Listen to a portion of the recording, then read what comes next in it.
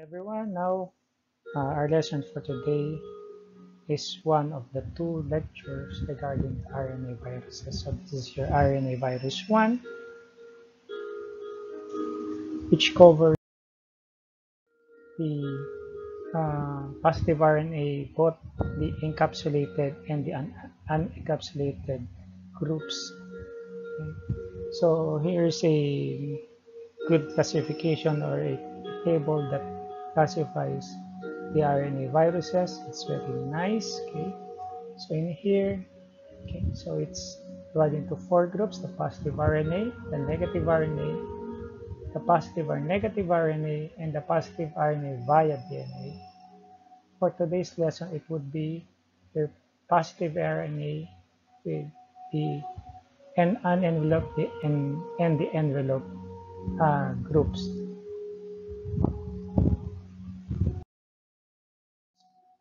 So we start with the unenveloped groups. Okay.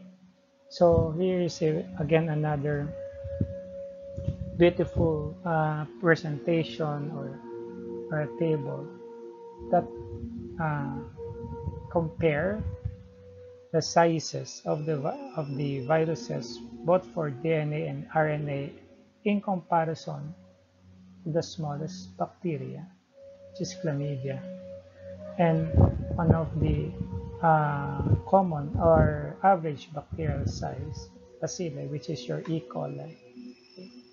So your human DNA virus, the smallest is parvoviral, but for human RNA virus, the smallest is epicornavirus. The largest among the human RNA will be your paramyxo, while in your human DNA virus, it will be your poxvirus.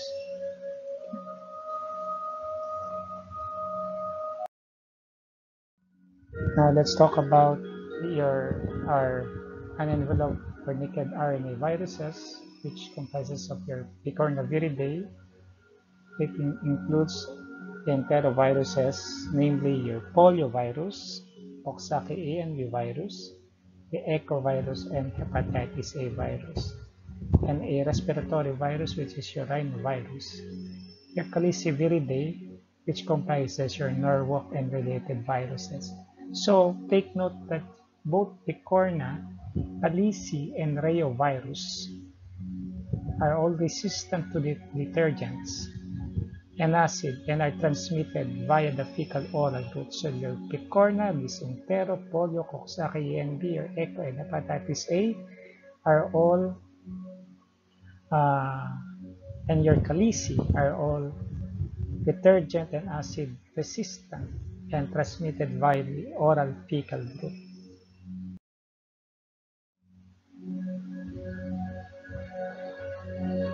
So the poliovirus binds to receptors on muscle cells and neurons, causing the disease in the central nervous system.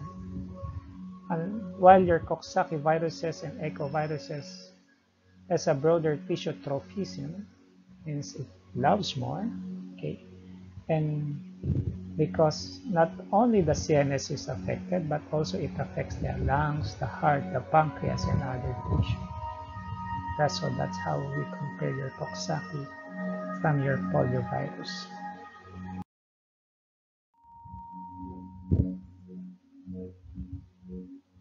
This is a very good diagram for that shows us the pathogenesis of the picornavirus. So all of the enteroviruses will enter by the fecal route and are shed via the stools. Okay, and it can cause different diseases depending on the target tissue that is infected. Some enteroviruses, like your rhinovirus, can be spread by respiratory means and cause symptoms of the common cold. As the virus enters the body and goes to the blood system, it causes your primary viremia, and our antibodies, our innate immunity will prevent further spread.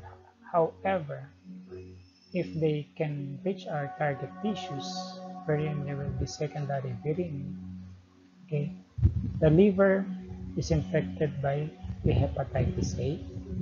The meninges is infected by either your echo, polio, and coxsackie that causes meningitis. The brain can be infected by both your polio and coxsackie A7. It causes encephalitis and a paralytic disease. The muscle can be infected by your echo and coxsackie yendi, infecting the heart and the thorax. For the heart, it causes myocarditis, and for the thorax, it causes duodenum. And the skin can also be infected with manifestations with your echo and coxsackie, okay? Especially your coxsackie causes your rash, your hand, foot, and mouth disease, and your hairpangina. Coxsackie A can causes your hand, foot, mouth disease, and your hairpangina. So this is a very good tabulation or a diagram regarding the pathogenesis of the picorna viruses.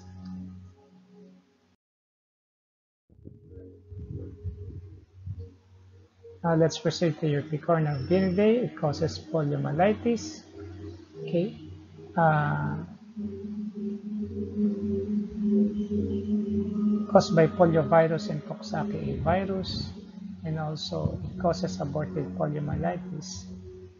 And non-paralytic poliomyelitis, or otherwise labeled as aseptic meningitis, it manifests as fever, headache, sore throat, stiff neck, and if ever there will be a lumbar tap, they will show pilocytosis of your cerebrospinal fluid. And then, of course, there will be our paralytic poliomyelitis, which is the major illness. You'll have the same symptoms as the non-paralytic type, but it has the flaccid type of paralysis, which results from the destruction of the lower motor neurons.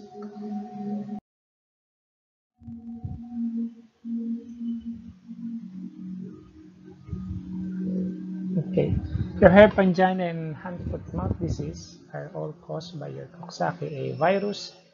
This usually is self-limited among young children with a marked vesicular lesions with mild fever. The Coxsackie A virus can also cause an acute type of hemorrhagic conjunctivitis.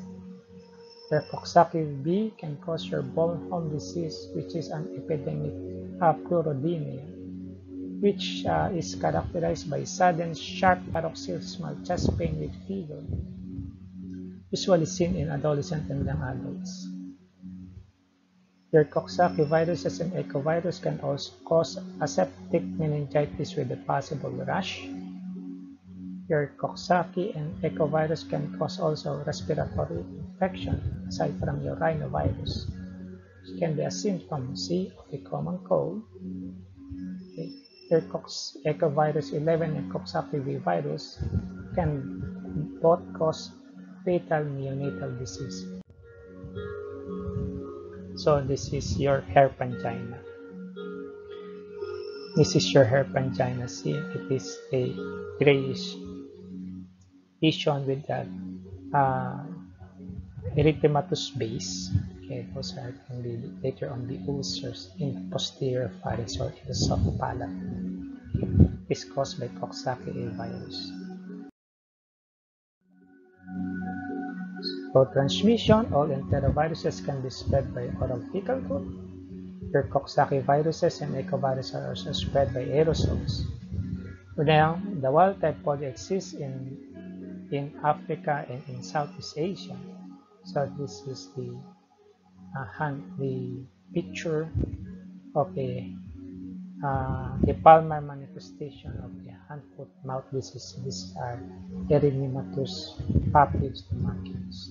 Okay, so palm, and this is your hand-foot-mouth disease. Okay, so for the prevention and treatment, polio vaccines are part of the recommended childhood vaccination regimen. So we have two types of the polio vaccine. The Salk vaccine is formerly inactivated polio vaccine, which is your IPV, and your Sabin vaccine, which is the live polio vaccine or your OPV. OPV is a mixture of three poliovirus types. The live vaccine poses a risk for reversion to virulence and a risk in immunocompromised individual. That's why uh, it is preferred to give your inactivated polio vaccines, okay? Or your killed vaccine is currently recommended where natural polio has been eradicated. Okay.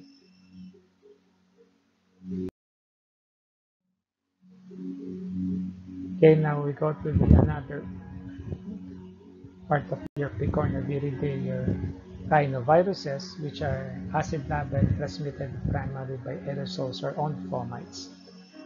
Well, your rhinovirus has more than 100 serotypes that can cause the common cold. And it cannot replicate at temperatures lower than 33 degrees. Replication occurs primarily in the nasal mucosa and conjunctiva, causing edema of the subepithelial tissue and release of your inflammatory mediators, which is responsible for the many symptoms. Your secretory IgA and interferons, which is produced in response to infection, limit the spread of the rhinovirus within the body. And your rhinoviral respiratory tract infection, called your common cold, is usually will include sneezing, rhinorrhea or runny nose, headache, sore throat, and malaria. Fever and chills may occur. Infection peaks in 3 to 4 days, but cough and nasal symptoms may last for 7 to 10 days. It can be associated with acute sinusitis due to the blockage of your sinus tree. Okay, next will be your calicivirinae, which includes your normal and related viruses. These are very small viruses with naked icosahedral capsid in a single-stranded RNA genome. So let's talk about Norwalk. It okay, uh, it affects the brush border of the intestine. The brush border function is compromised by the infection, preventing absorption of water and nutrients, causing diarrhea, which is an infectious type of diarrhea. So it also causes delayed gastric emptying, causing vomiting and gastroenteritis. So the incubation period for a Norwalk gastroenteritis would be from 24 to 60 hours, which is followed by watery diarrhea with nausea and vomiting. Fever is persistent in 1/3 of cases. Usually, your gastroenteritis is self-limited and may be treated with bismuth salicylate to reduce symptoms. Well, fecal oral route through contaminated food and water are the mode of transmission. Now let's talk about your Rheoviridae. Your Rheoviridae has its member is your rotavirus. So it causes a severe dehydrating diarrhea because rotavirus have cholera-like virion protein, toxin-like virion protein, which induces loss of electrolytes and inability to absorb water, which results from the infection of the intestinal mucosa. So in here, there is massive shedding of virions, which occurs during diarrhea, contributing to the transmission of the infection. Their secretory IgA antibodies in the intestine confers immunity to rotavirus infection. So rotavirus gastroenteritis, the incubation period is around 48 hours. It manifests as watery diarrhea with vomiting and fever that lasts for 4 to 5 days. And thus it causes the risk for dehydration. But usually the disease is self-limited and leads to complete recovery. However, the disease is most severe in infants and may potentially be fatal, which can be secondary to dehydration in infants who are malnourished and dehydrated before the infection. Children older than 2 years old and adults usually develop only mild diarrhea. So it is noteworthy to remember that rotaviral infection is the most important cause of infant gastroenteritis worldwide. Then with your Rheoviridae, you have your Colorado tick fever, which behave like similar to dengue fever. but it is. Now let's talk about the second group of your virus would be your envelope viruses, RNA positive envelope viruses, which are your corona, flavi, and your toga. Okay, let's proceed to discuss the coronaviridae. Coronaviridae, as we all know, the coronavirus, okay, is a large envelope virus with a positive RNA genome. It has a corona-like appearance in electron micrographs. It is usually transmitted via respiratory drop, causing respiratory tract infection. It is one of the common cause of the common cold. It has a longer incubation from a period of 3 days. A gastrointestinal manifestation of the disease is quite uncommon, but it can cause now your severe acute respiratory syndrome or SARS, which when at this period the slides uh, of these slides when making of this slide with the slides recording, it's we have your COVID-19. So this is particularly the family of your COVID-19, the coronaviridae, and this is the characteristic of your family. They are large envelope RNA virus. They are spread through respiratory droplets. They cause respiratory symptoms, uncommon with your gastrointestinal symptoms. But it's usually is uncommon, but for COVID-19, it's now common to have a severe acute respiratory syndrome. Now, let's go to your arboviruses or arthropod-borne viruses, which are your flavivirus and your togavirus. So these are arboviruses. The vector is usually mosquito. Okay, so dengue is a member of your flavivirus. It's also called your breakbone fever because when you have this infection, it feels severe bone pain. So this is a flavivirus that is transmitted by the vector Aedes species, usually in the Caribbean and Southeast Asia. The initial exposure causes high-grade fever, headache, rash, and back and bone pain that lasts for 6 to 7 days. A challenge with related strain can result in severe. Okay, the challenge means getting another strain of the same virus can result in severe dengue hemorrhagic fever or even dengue shock syndrome. Now, so this is your beautiful mosquito with stripes of white that lives in clean water, usually in our household. They are your Aedes aegypti. So your yellow fever, also transmitted by Aedes species, mosquito found usually in the tropical South America and Africa. It causes degeneration of the liver, kidneys, and heart that can result to high mortality during epidemics. It causes high-grade fever, jaundice, and a black vomit due to gastrointestinal tract hemorrhage. Okay, these are common symptoms. In yellow fever, you can see Councilman bodies or apoptotic cytopenic inclusion, which are found in the liver. So the Councilman bodies are found in the liver.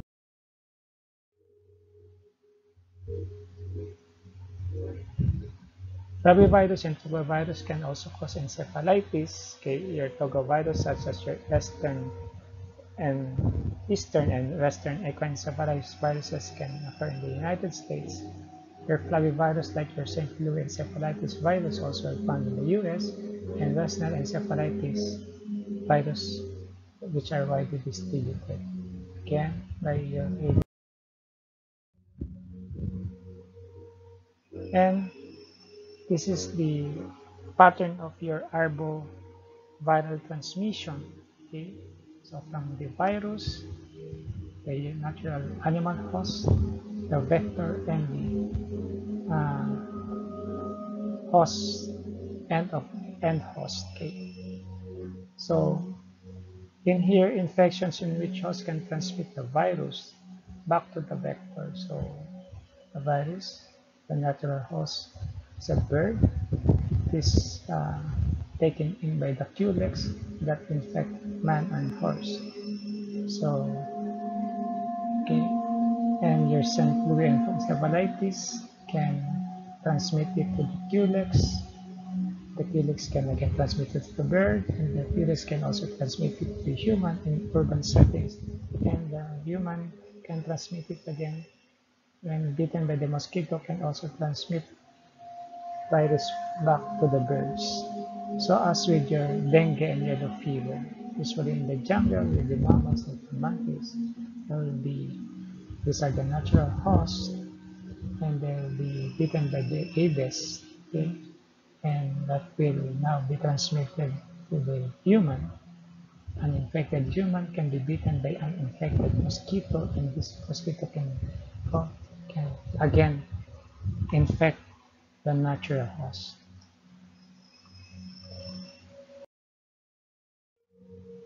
Okay, so that is our short lecture regarding your positive RNA, both the naked or the unenveloped and the enveloped RNA viruses.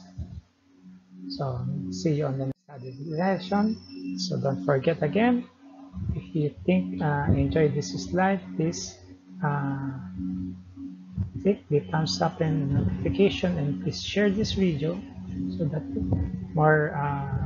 more students can learn this simple video. Thank you. Have a great day.